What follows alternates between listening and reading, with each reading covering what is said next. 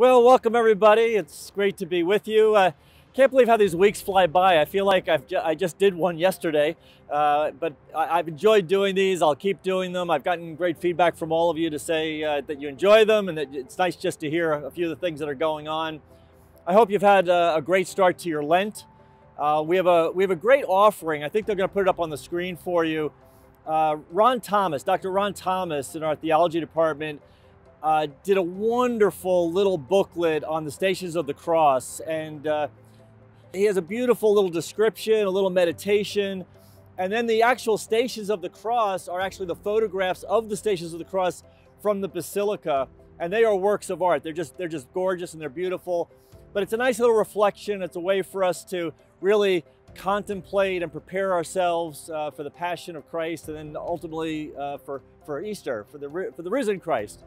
So again, that should be up on the screen. I encourage you to go. There's no charge for it. It's something you can just avail yourself of, and I hope you'll enjoy it. Great things just happening on campus. As far as COVID goes, I think right now we might have only one or two people isolated. I think maybe only one isolated on campus, might be one isolating off campus. I think there were maybe one coach at this point that's still isolating off campus.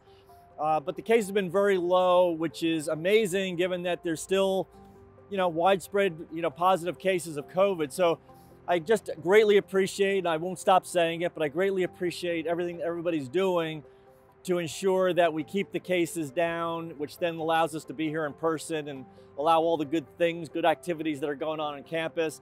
Athletics, as I said to you many times before, it's just remarkable how many things we have going. Today, on Friday, we have, I think, 5 games going today in different sports. We have tomorrow, I didn't count them, but it might be 8 or 10 that we have tomorrow.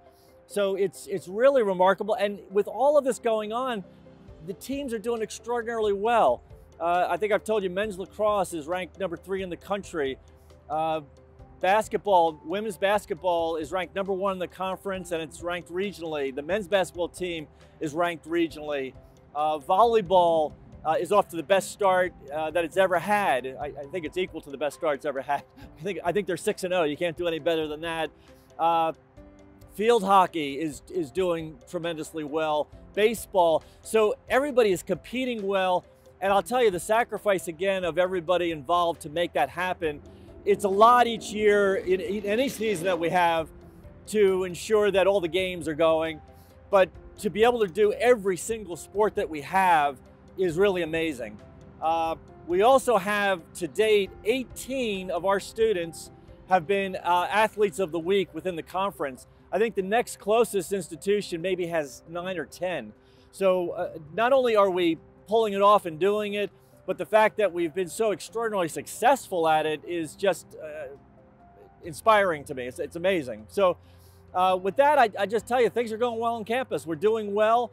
Everybody's persevering. I know there's a play tonight, Baskerville. It's kind of a spoof a little bit on the Sherlock Holmes stories. And faculty are doing well and amazing their dedication to keep us going. I know everybody I talk to, I know everybody's like kind of fatigued and tired from this, but again, I'm just so grateful to our faculty and staff and to the students and to those friends of the college who are sticking with us and supporting us. I just want to thank you so much for everything that you've done. So with that, I'll sign off and just say I hope to see you soon. And until then, take care and God bless.